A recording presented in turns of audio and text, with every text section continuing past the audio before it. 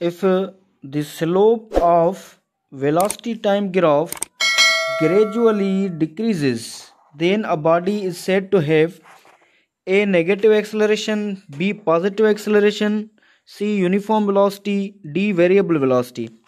इसका मतलब है कि अगर वेलोसिटी टाइम ग्राफ का जो स्लोप है वो डिक्रीज हो तो इनमें से बॉडी किसको पजेस करेगी।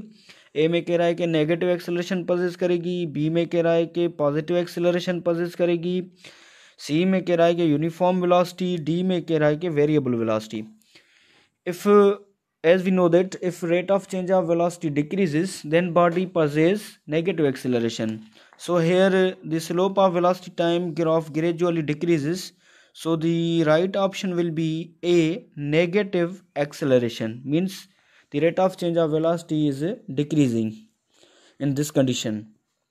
But if rate of change of velocity increases, then body possesses positive acceleration. अगर ऐसे होता कि if the slope of velocity time graph gradually increases, उस कंडीशन में करेक्ट आंसर होता बी पॉजिटिव एक्सेलरेशन।